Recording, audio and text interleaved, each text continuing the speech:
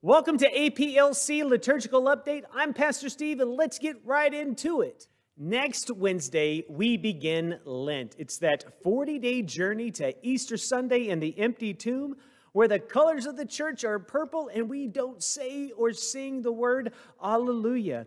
It all begins on Ash Wednesday with a live stream service at 7 p.m. on this YouTube page. Ring that bell and you can get notifications. And this year, we are going to have an Ash-less Ash Wednesday. Now, try to say that 5 times fast. Pastor Steve. Yes, it's going to feel different, but the meaning and purpose behind the day remain focused. Join in this worship experience. The theme for Lent this year is community of grace. As we're not able to gather in this place, we continue to discover what it means to be a community of grace in new ways. And there's some tools to help you stay connected as a community.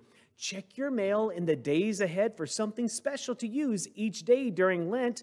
There's something about a jar and some coins to practice our giving. And each Wednesday through the season of Lent is a live-streamed midweek worship service, also at 7 p.m.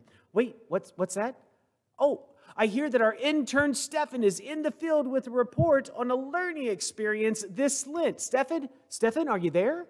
Thanks, Pastor Steve, and hey, Abiding Presence. So as Pastor Steve was just saying, on Wednesday nights during Lent, following our Wednesday Lenten service, I'll be facilitating a community forum. And we're going to be focusing on the work of some of our volunteers with one of our mission partners, Haven for Hope, and how our volunteers have been partnering with them to serve people experiencing homelessness. I hope you'll be able to join us. We're going to talk about some of the realities and causes of homelessness in San Antonio.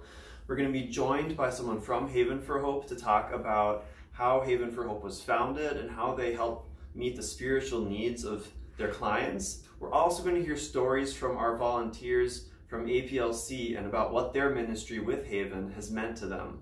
And finally, we're going to explore different ways that we as a community can partner to serve people who are experiencing homelessness, a variety of different ways. I hope you'll be able to join us. I'm really looking forward to it and hope to see you there. Thanks for tuning in to this liturgical update. Join us next season as we look into Holy Week and the season of Easter. Remember that you are the abiding presence of Christ in the world, and together we are seeking God and serving others in new ways. Take care.